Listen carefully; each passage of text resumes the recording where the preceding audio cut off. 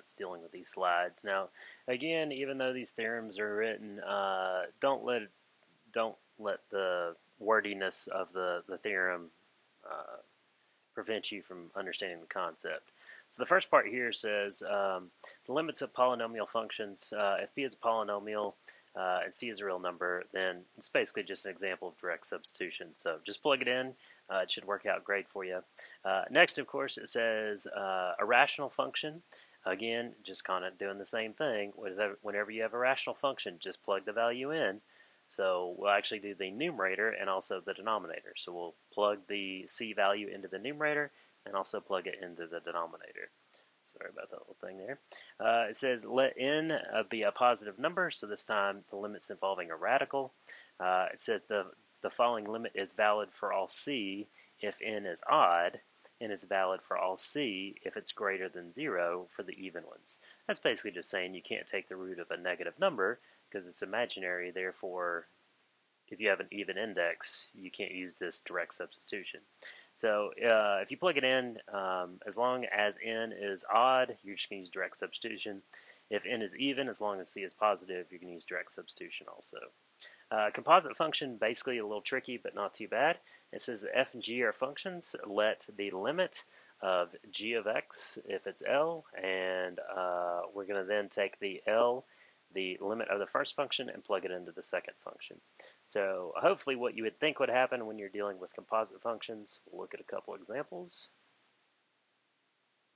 So here we go.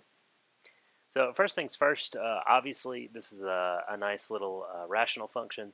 So what we can do is we can just use direct substitution. So we're finding the limit of our rational function as x approaches 1. When you plug that in, you're just going to replace 1 with all the x's. Then we're just going to simplify it. Now what it said, of course, was p of c and then r of c. I think were the letters maybe. But that's basically what we're doing. When you add those together, you're going to get 4 halves, which of course is equal to 2. And that's our wonderful limit. On the next one, a little bit tricky this time. Even though we can use direct substitution with this, sometimes it's good to understand the concepts of what we're doing. So we could actually write this as a composite function.